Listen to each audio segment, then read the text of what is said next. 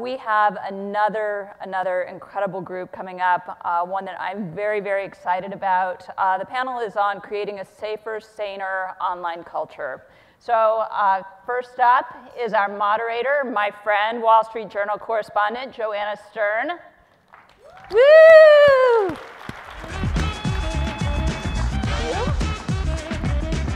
Next up, we have Shireen Mitchell,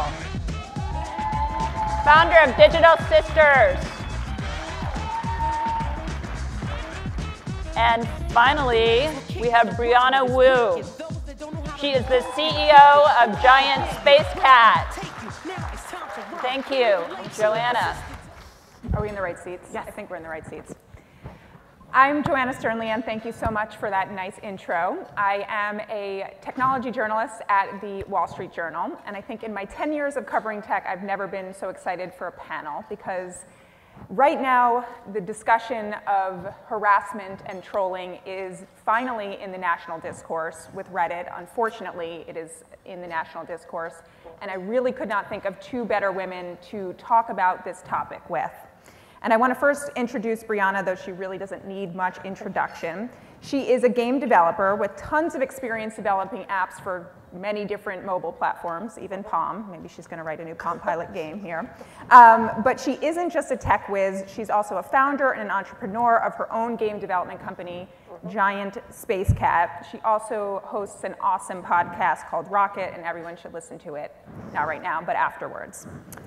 And next is Shireen Mitchell. She is, I really can't think of anyone better to talk about the idea and the topic of trolling and threats. She is the chair of the National Council of Women's Organizations, it's a long organization name, and currently running the Stop Online Violence Against Women project. She's also founded Digital Sisters, the first organization specifically focused on bringing women of color into technology and digital media. So I want to kick off the discussion, Brianna, this is a little bit aimed at you. We're not going to talk specifically about Gamergate, but you told me today that you've had 108 death threats in the last 9 months. Yeah. This is, some of them have been really serious. This isn't, I don't even count the ones that are just go kill yourself. I mean, this is stuff like people making videos of holding like the hammer up to the camera that they plan to murder me with and telling me, like, while wearing a skull mask, you'll see me in the news really soon. Like, this is it's really horrific. Terrible stuff. I mean, yeah. And yet you are bravely sitting here today, and I want to quote something you said because I thought it was amazing. It says, "I'm doing everything I can to save my life except for be silent." What drives you to keep putting yourself out here today? Well, I grew up in Mississippi. This is a state with a lot of problems with racism. It's very baked into it. And growing up, I saw a culture that was so unwilling to look in the mirror and solve the problems there. I used to think it was a problem with Mississippians, but now I realize it's a problem with human nature because I see that same unwillingness to stand up, speak your truth, to change a culture. I see it in tech, sadly. There are a lot of really well-meaning people that work in our field, but very few people are willing to speak up and take a stand. And it's about me. I could never live with myself if I was silent on this. And not to push you too much on the threats that you've had, but have you seen, even in the last year, progress? I mean, do you feel like we're going to see progress in this space? I feel like women have been bullied, intimidated, harassed in technology ever since its inception. I think what has happened this year is it's reached such a critical point that we cannot ignore it anymore. When Anita Sarkeesian tries to speak at a college and people threaten the biggest school shooting in history, we can't ignore that. When I can't even live at the house that I own, we can't ignore that any longer. When you have a powerful CEO of the 10th most trafficked website in the world that can't even do her job because she's getting so much misogynist harassment, that is a problem. And I think this is the year technology hit rock bottom with women, and we've got to change it. And I know both of you have been involved in trying to sort of the aftermath of when these things happen, whether it's law enforcement, whether it is policing this type of content. I mean, what can be done in sort of the aftermath of when you get these threats? I mean, where is the digital restraining order? So basically, you know, this issue has been going on for a long time. We have laws out there that's focused on violence, stopping violence against women. However, they're not being applied to these issues because online is seen as different than real life. And we need to accept the fact that online and offline are the same thing. The behaviors that we see online are exactly the behaviors that we see offline. So it's not, to separate that, to even begin to think that those two things are different is a big problem. And so we have to get law enforcement to understand that when there's a threat, that there's action that needs to be taken. And I also want to make sure that we're clear that when women of color and girls of color are attacked online or offline, they're getting the same types of attacks, but they get racism and sexism as threats. When I first went online, which is years ago, I won't tell my age, the first thing I did was to hide my identity because the minute anyone knew I was a woman or a woman of color, there was ongoing harassment. Today, this rock bottom that we see is pure volume. Mm-hmm. I've gotten it the day I turned on the switch for myself, and every young girl got that. So when I founded Digital Sisters, it was trying to help them move the needle on that and to ensure that they could, you know, get online. One of the challenges that I had was to tell mothers they should let their daughters online when in actuality there were challenges with that because of predators and threats like this they were concerned about. So I had to push them to allow their daughters to learn. But then now we have to realize that we now have to protect them. They have their voices out there. Social media has changed the game. There's 70% of women in social media right now engaging. And we need to know that, honestly, we need to protect them. They should have the same voice as anyone else. The threats are silencing women's voices. Absolutely. Can I say one quick thing to add on to that? You know, when it comes to having these kind of cases prosecuted, I've had every advantage that someone can have on this. I've been on Nightline. There was a John Oliver, you know, episode that I was in a while ago. You know, media all over the world has covered me. And I'm going to tell you right now, law enforcement is not getting it done. So I don't know how people that don't have access to that kind of media, they're just completely invisible. And you know, this is a problem in all levels of law enforcement. There are laws that make the things that have happened to both of us very illegal, but police are not educated on the issues involved. I've had police regularly ask me what Twitter is. I had to send the FBI a hard drive of information because they could not take email, they could not take a Dropbox link. So I'm mailing the FBI an actual hard drive with this. Oh my gosh. So it's just, it is a mess. And the truth is there is no one there prosecuting this kind of stuff. It's not a priority for them. It's also not a precedent, which is the challenge that we have. Absolutely. But also, if you remember the threats that happened here, unfortunately, when there were threats in social media against the police department, there was arrests made. Yes. Right? Yes. So there is precedent that we could utilize for ourselves as well. Absolutely. It should not just be a priority for certain people. Yep. That when people are threatened, and one of the other challenges that we have is the concept that what's happening is just name calling, or that harassment is basically just, you know, me trying to make you feel bad. But we need to understand that death threats is not a form of free speech, and it's not protected. Yep. So when that happens, actions should be taken. Mm-hmm. And it occurs to me because for many people, it's not clear what could be a real threat. And I mean, obviously, Brianna, you have gotten things, like you've said at the beginning of this conversation, everything from the video that seems very realistic to somebody just saying to you, go kill yourself. Right. Where is the line? How do people know when to feel, when do you know this is really something dangerous? Well, can I take a step back from that question for a second? Adding on to something you were talking about, the purpose of this is to silence us and to bully us into silence. You know, Massachusetts tech journalist Peter Cohen coined a phrase I really appreciated. It was emotional terrorism. And I realize terrorism is a very loaded word, but that is the entire point, is to scare us, to bully us, to frighten us into silence. This is about silencing women's voices. So, you know, where's the line? I think it's hard to say, but I think when you're threatening people's lives, I think that that's the moment that we need to step in. And I think, like, this is an issue where the communities, if you're running a website where people have the ability to, like, congregate and create communities, you have a moral responsibility to make sure that that community is not harassing people. Reddit has completely failed on this. Twitter has completely failed on this. And it is time to hold them accountable on these issues. Absolutely, I could not agree more. It occurs to me also as I ask that question, many people in this room, and me included, you know, I receive comments on Facebook that are, you think they're trolls, you think they're somewhat threatening.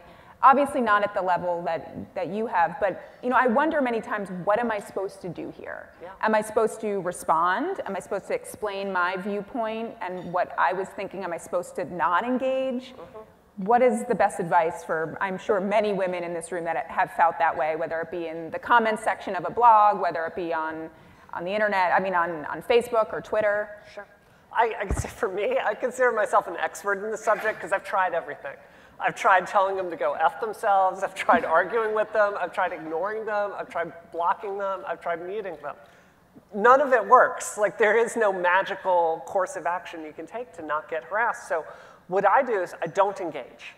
And, you know, like, I realize that is, it's kind of asking you to be silent, but I am an engineer, and I take the most pragmatic course of action I can. So what I do is block them, and I try to work within those systems to get the really bad eggs taken off. Mm-hmm. But with Twitter, it's whack-a-mole. With Reddit, it's whack-a-mole. And you know, the truth is, we need law enforcement to come through to prosecute some of these cases, to put them in jail for threatening to murder us before someone actually gets murdered. And then, you know, this is so important to think about. In Grand Theft Auto, if I go play Grand Theft Auto 5 and I get a rocket launcher and I go shoot up police cars and, you know, create havoc for hours, eventually I will get wasted and lose $100. For threatening to murder women on the internet, you don't even get that. There are no consequences whatsoever. So until we introduce consequences into this equation for these people, it's going to be the same old, same old. It's time for law enforcement to step it up. I feel strongly, I'm sorry. So the other issue is for every person, right? Yeah. It's different in how you handle that. It also is different in terms of your family. Right. I've seen women not only threaten themselves, but people have threatened their children, has basically told them they know where their kids are. And so you do, at certain levels, have to figure out what to do to protect yourself. Yeah. At the same time, there are people who, you know, do fight back. They respond back. They do as many reporting as possible. Twitter has stepped up a little bit, now allowing bystanders to actually report things as well. But you know, even with Twitter, I really don't agree with the concept of blocking. You know why? Because that person can still threaten you, put your information out there, and come and have other people come after you. Yep. So blocking doesn't solve the problem. They need to be taken down out of, you know, off the system. And Twitter has the capacity of doing that. So the challenge that we have is the concept that what people are feeling is happening is that we're basically silencing someone else because they're just exercising their free speech. And we need to address again that death threats is not a form of free speech. Absolutely. And that ultimately when this happens, when this starts to escalate, and this is the challenge about what escalation looks like, and that's what we're dealing with law enforcement. They're trying to figure out when does it become a problem. It should not make it to when someone's no longer around. But we do need to deal with multiple levels, and we need multiple forms of solving the problem. Yeah, I had questions about what is on the responsibility of these platforms. obviously Reddit now feeling like they must do something. Twitter is doing a little bit better about that as Right, well. agreed on the block thing, that's definitely. It occurs to me both of you are entrepreneurs and have built wonderful companies and organizations. I wonder how much of that also about what's happening in the tech community stems from the lack of women in the leadership roles, right? The ones behind the scenes sort of helping drive what the culture is at these companies and that are creating these products. I mean, do either of you have any thoughts on how that gets better? I mean, are we going to sit here in 10 years again talking about this issue of women in technology? From my perspective, the answer is yes. We will be still talking about this. I mean, when I formed the very first web firm as a woman of color in Washington, D.C. in the 90s. So I was in the very early stages. And even then, I was the only one. And the reason why I formed Digital Sisters is because I thought we needed more women and girls into the space. But that was over 15 years ago. Over 15 years ago. What are we doing now? We're just bubbling up on the conversation about diversity in tech. It's been 15, for me, it's been 15 years. So how do we change that? Yeah. We do have to keep pushing that envelope, but the answer to your question is yes. We need more women in the leadership positions to make decisions so that we have a more diverse structure. The reason, and I've done training with tech companies trying to deal with diversity issues there, and I've had people say, I just want me in a female body, or I just want me with darker skin, which is ridiculous, because that means that you're just looking for yourself. Yeah. So I say things like this. Let's just say God broke the mold when he made you, or she made you. So we need a different mold coming in the door, and it's not gonna look like you. Yep. And then we start to move the agenda. But it takes a second for people to realize that they're perpetuating a culture that is similar like themselves, and what diversity really looks like is not looking at a mirror. Yeah. Yeah, there's a syndrome in tech that Ernest Cline just put out a new book, Armada. I'm going to call it Armada Syndrome. So Armada is a book it's 100% a geek fantasy. And there, it's a bunch of white dudes like going and having this ultimate geek empowerment adventure. And then women and people of color are just barely there. And it's not that that author set out to not include other people. It's just like he kind of sees himself as like the culture, and he writes about what interests him. This is tech culture. Like, it's not that people are sitting there consciously saying, I don't want women at my company. It's that they're just unconsciously looking for people that look like them. So it's a huge problem. It frustrates me to no end that I am better known as a feminist figure than I am as an entrepreneur. Right. I mean, I work my butt off developing software. This is a really hard job. But the truth is, I can't stay silent because this is a question if I get to continue in this field. So, with all respect to the people working at Reddit, because I do know engineers on that team, you're not going to change Reddit culture into a place that's safe for women. I think the odds of success of that are non-existent. So what we need is women going out there, starting our own companies. We need women working within the frameworks to rise up to the leadership. We need women and people of color and people of different sexualities. We need to step up and fight to be included. I think it is a moral fight to make sure that we're included. I want to say one thing here. Engineers build societies. That's what we did in Rome with the aqueducts. It's what we do when we build, malls or planes.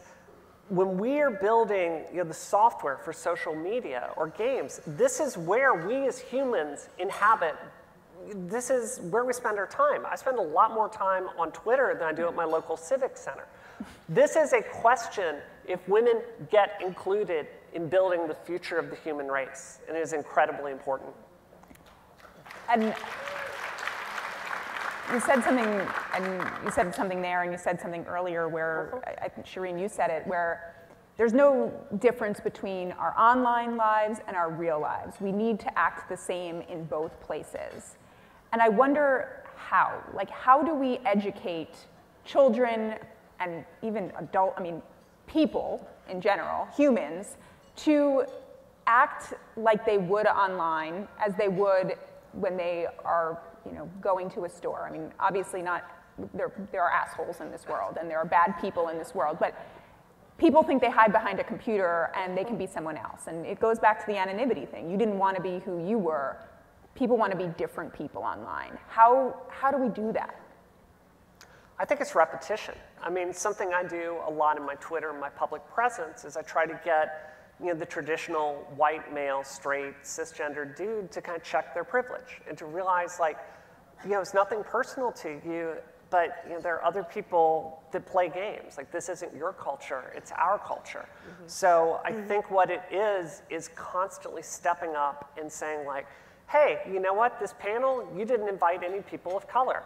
Hey, you know what, this game, you don't have any women in this. Hey, this media, this is problematic. You haven't, included anyone. Hey, this movie is transphobic. Let's talk about including other people in there. I think it's constantly repeating that. And when we bring it up, we're gonna be shouted down.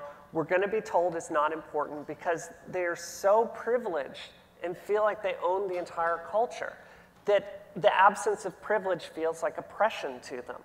And while my heart bleeds for that tragic situation, I think we've got to stay with it, because the only way this is going to get better is when all of us feel safe to share our lived experiences. Yeah. So, I want to go back to, sorry.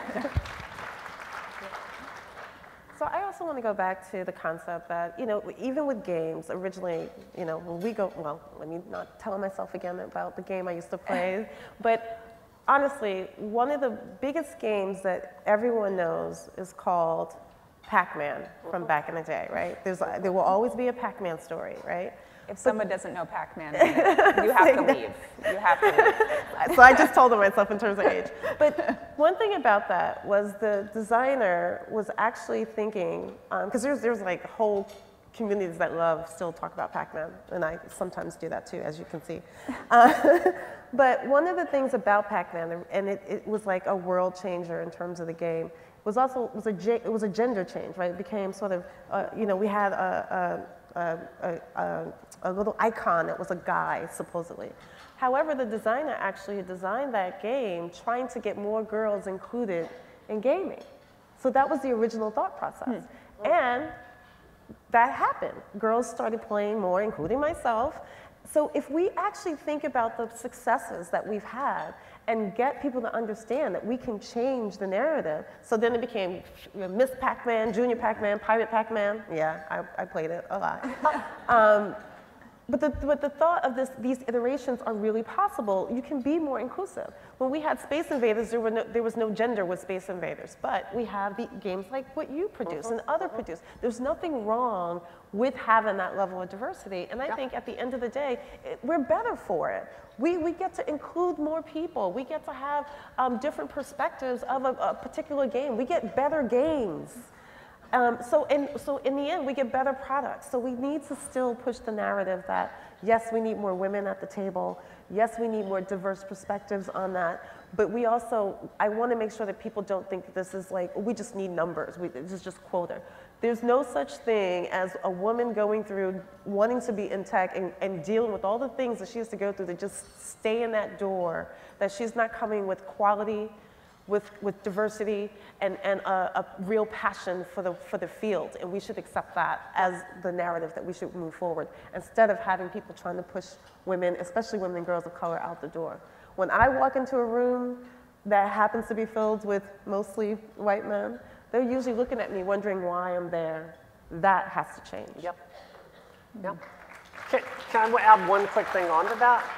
Yeah, as I understand it, women's money, like, you can spend it just like men's money, and there are, women are lined up, desperate to spend money on movies that include us, on video games that doesn't have us as the helpless damsel in distress or the bimbo wearing a chainmail bikini. Like, we are so desperate for this, and the business case shows over and over and over that there's so much money to be made here. So I am a feminist, but I'm also an entrepreneur. There is so much money to be made by taking women seriously. Yeah. So.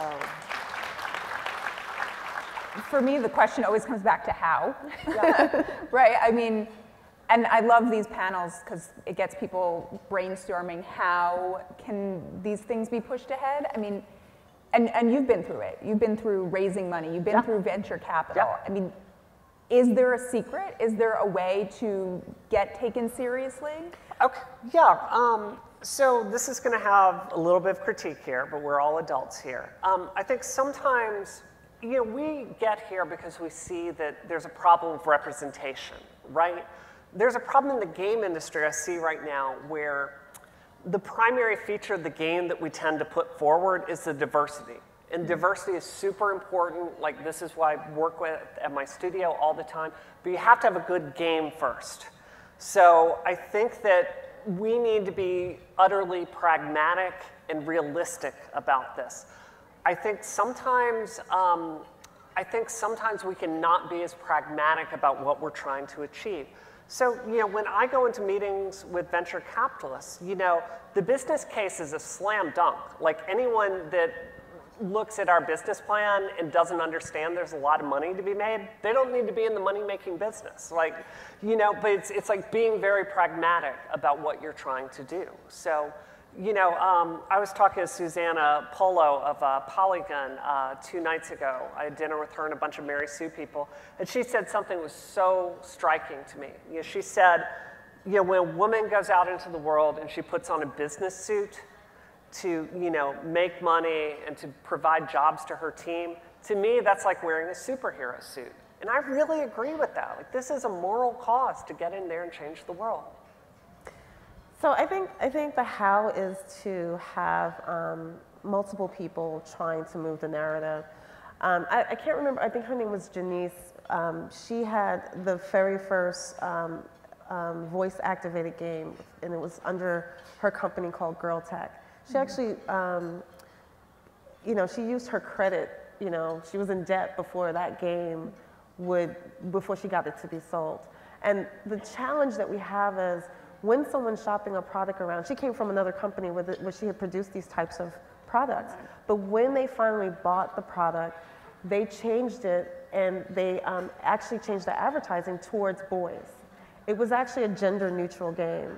So that was an example where you can see that even when someone does do the work, that there are some challenges, in terms of how to move that needle. I think that more and more women producing quality products, despite how it gets packaged, that we get to say, tell the stories. Because the other challenge that we have is the stories are not being told about women who are doing very successful things and successful games and actually producing something. We expect to hear about a guy doing that. We need to hear more and more of these stories. That's the beginning of how. Because then VCs see products that companies and products that are headed by women, designed by women, that they feel they can put their money behind. And in DC, there was a startup challenge called Women Tech Startup, who has also begun to have sort of this conversation and move that needle about getting women funded.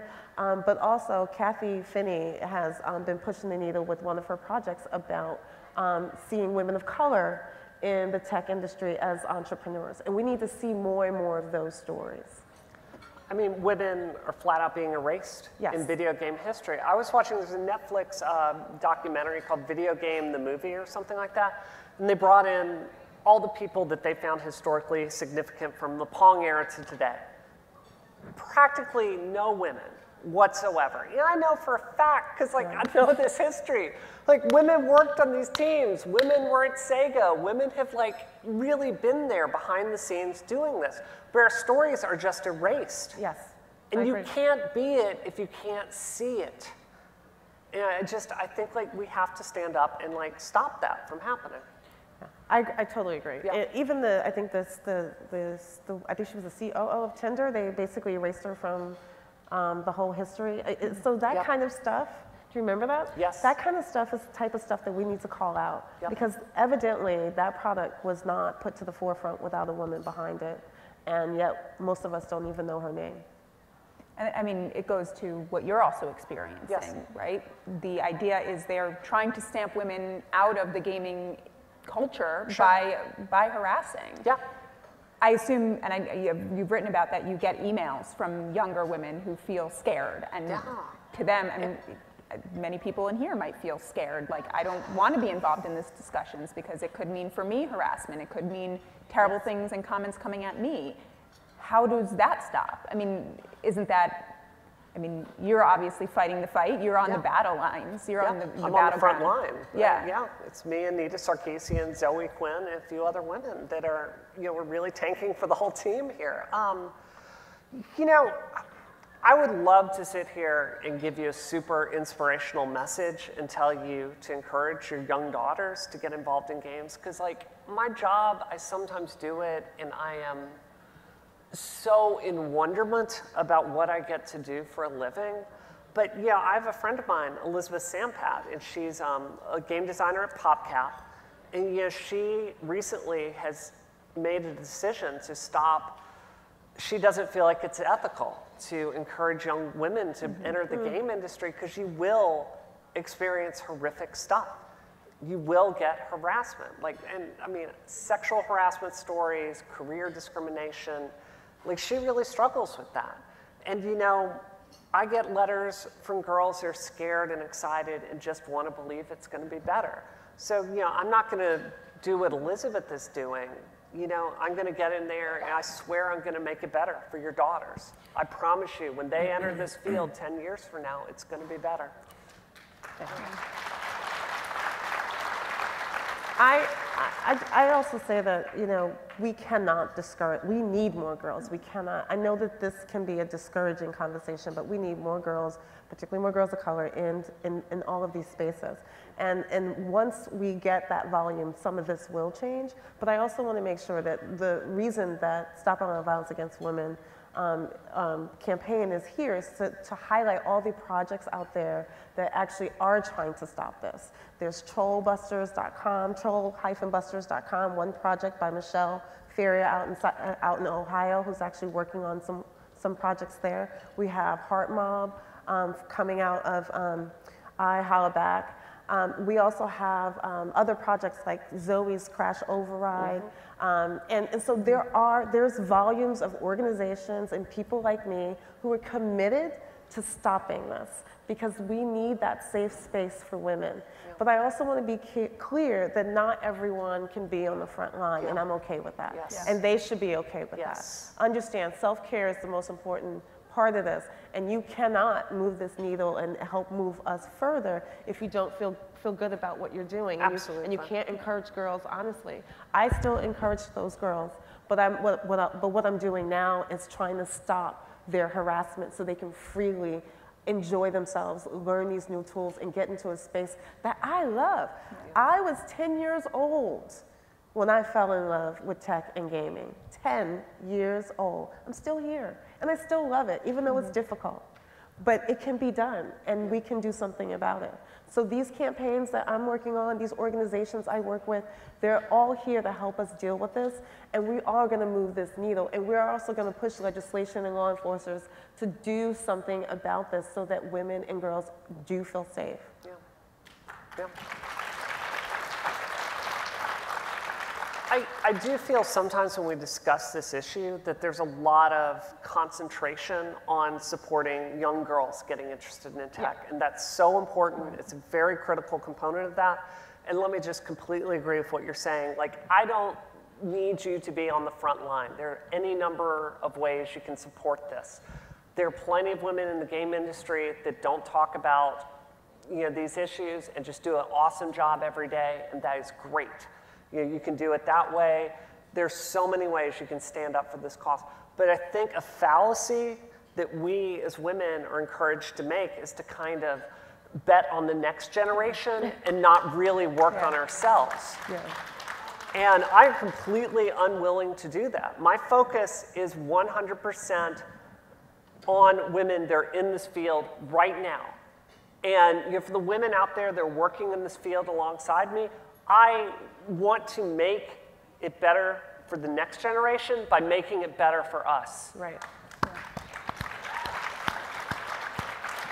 I completely agree with that. Yeah. I mean, the reality is we can't sit back. No. None of us can The sit stakes back. are too high. The stakes are too high. Yeah. This is too important. And the reality is the reason why we're getting so much pushback is because we are doing something about it. We are pushing the envelope. And we need to keep pushing. We need to push back. And in many ways, this online harassment is the pushback on us. Yeah. And we just need to say, we don't care. We're still coming. Yeah. Just, you know, get comfortable. Right. But we're coming. Yeah. They gave me everything they had. I'm still here. I'm not going anywhere. Like, what, you're going to call me a bitch on Twitter? I don't even blink at that anymore. Like, you know, like, the real truth is, and I'm not going to tell you, like, it is horrifying the things that have happened to me this year. And, you know, I'm in therapy about it, and it's every time I get a knock on the door, you know, my heart races a little bit because I worry it's that guy with the skull mask there to kill me. At the same time, for most of these people, they have no power. You know, I make video games, they make internet comments. You know, who's got the power in the industry? So, you know, like, I really believe that for all of us, you know, I know it's hard to push past that fear and to put yourself out there. I know it, I get it. But my message to you is like, if you can do that and believe in yourself and stay in this field and speak your truth, I promise you, I will be standing there right beside you, changing this, I promise. I'll leave it at that.